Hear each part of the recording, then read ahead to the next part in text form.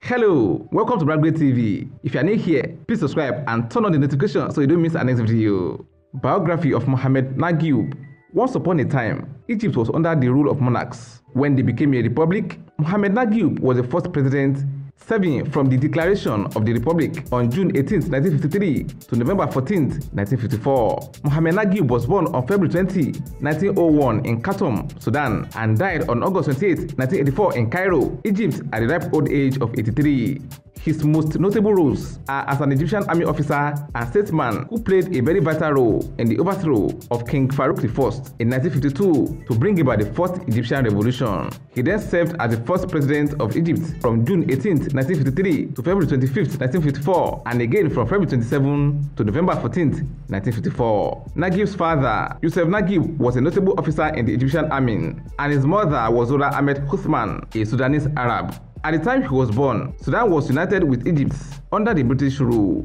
His family name, El Kashlan, was very popular in Egypt as at the time he was young, as his father and several uncles served in the army. He was also the first of 9 children. Coming from a long generation of officers, Naguib also became a good soldier, but he set himself apart from all others during the Egyptian defeat at the hands of Israel in 1948. He caught the eyes of the free officers and even won their respect. When the free officers organized a coup that saw King Farouk out of power, they decided that Muhammed Naguib would be the best man for the job, someone that would represent the new regime to the public.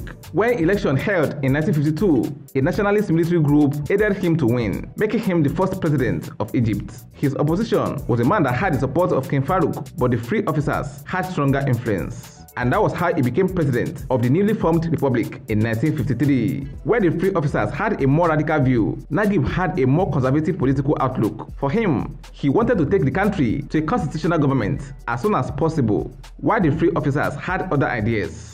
He also objected to the harsh judgments and sentences that were passed on various politicians by the Revolutionary Tribunal. On February 1954, Muhammed Naguib resigned as president of Egypt, but he had to resume the office again after several demands by both military and civilian groups. When an assassination attempt was made against the leader of the free officers, Nasser, Naguib was vaguely implicated. This was because he was accused of supporting the outlaw Muslim Brotherhood and of harboring dictatorial ambitions.